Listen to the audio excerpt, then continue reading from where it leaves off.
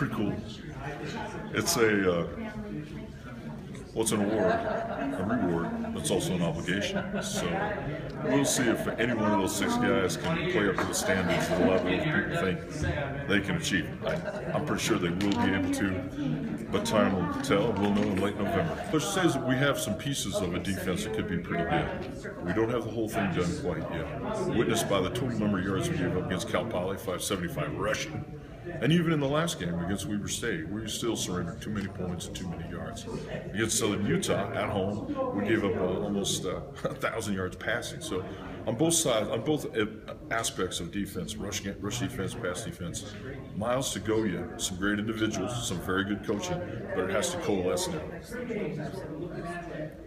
Do you think ISU is getting some respect now from what you guys accomplished last year? Well, from where we've come, not just last year, but geez, where we're at now, it's very cool. And I think everybody should be mindful of the fact that the struggle wasn't just on the field, it was off the field, primarily in our behavior and in our academic standing. Because we're more mature about those two aspects, football's followed. Rather than letting football be the horse that leads the cart, we made football be the cart, and the horses that lead the cart are academics and social responsibility. And to that end, we have a very mature football team. We'll certainly be able to keep any accolades and awards that we get here in August in perspective. Talking about quarterbacks, you guys have a transfer coming in. Well, it's an ongoing deal for us a little bit. It's a good story. Kevin Yost came in 4 years ago and started for 2 years as a junior college transfer.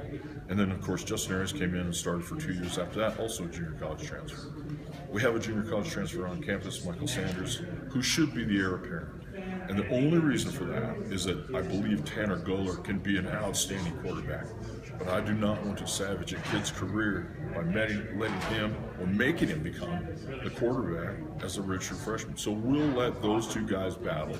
Tanner can show that he's ready or not ready, and Michael can show he is the man or not the man through the first couple of weeks of August. And then we'll sit down the Monday before the opening game and make a definitive decision and let everybody know exactly who's going to throw the ball, be the starter coming out of the huddle against off the sideline against Black Hills. How important is it to have that quarterback competition though going into the season? I don't like it.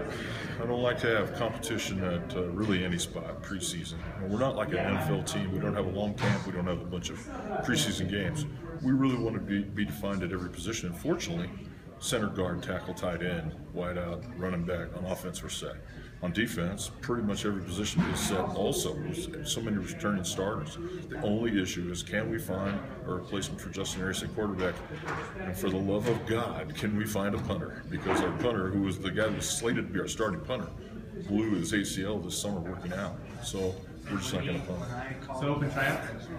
More than beyond open tryouts. Anybody that has any willingness can be our punter. And do you know who's going to punt it? Who cares? Can you see how happy I am? Well, that's a good thing. You can go to the roll punt. We go back to roll punt, which means that we just need somebody to be able to bunt the ball over the line of scrimmage and let it fall where it might fall. Is it possible Tommy Jewell could be that guy? It could be Tommy Jewell. It could also be Zach Johnson, our kicker. The hard part about being a roll punter is that those guys aren't used to catching the snap. And Andy Burdenshaw can rock that thing backward. And what will happen is the guy will start concentrating on the kick, and he will drop the ball. And so I got to find a guy who I'm confident can catch the snap before he makes the kick. And it's a really cool deal because it's so unconventional. I look forward as a kick team's coach to the challenge of being able to at least have some modicum of some punting game. But it'll be a severe challenge for us because the loss of Sean was unprecedented. Is it kind of uneasy for you not having a quarterback? Do you feel uneasy going into fall camp? No, I think we have a really good grasp of what we're going to do offensively, how we're going to do it. And we've done a great job with Don Bailey as our offensive coordinator up to this point. Sheldon Cross and the rest of our offensive staff is pretty knowledgeable and pretty savvy as to what we want.